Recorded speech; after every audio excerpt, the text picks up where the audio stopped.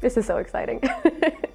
Very exciting, and a real unique opportunity to take some early career scientists to Antarctica. But we can't do that straight away. So we're not just going to drop people in the middle of Scandinavia. We are going to expect them to be able to build a skill set that gets themselves there with the right kit, with the right plans and with the right people.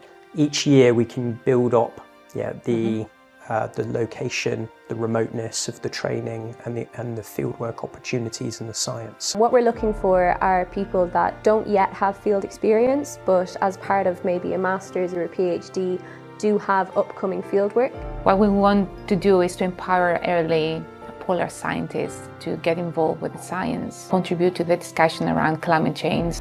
Year one, we'll do some training here in the UK. Year two, we'll then go to Scandinavia and introduce a cold weather element. Then we'd look to go to the Arctic and to actually do a remote piece of field work and an expedition. Before then going down to Antarctica and selecting a team to go down and to do some real science in Antarctica. So it's a multi-year project.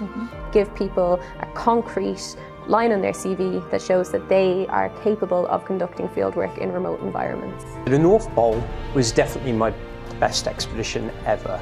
So that was 51 days skiing across Arctic sea ice. It's the hardest thing I've ever done. Whereas the South Pole, to be brutally honest, is like running a marathon every single day. For it took me 46 days on my own solo. But it's skiing across an ice cap. So you have crevasses and you have the weather and storms and wind to worry about.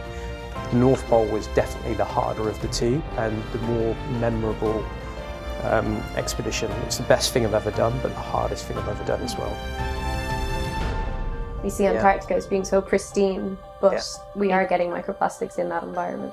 Climate change in Antarctica is massively complex. Seeing and visiting some of the nesting sites year after year in an area where historically there would be exposed rock. And you're seeing the gentoos trying to lay their eggs on the shoreline.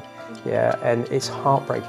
You know that at the next high tide, it's all going to get washed away. And the question that's at the front of the mind of every early career scientist, where's the funding coming from for this? Well, this is where Clean Planet Foundation comes in. We will provide the resources no one needs to undertake the fieldwork and the science.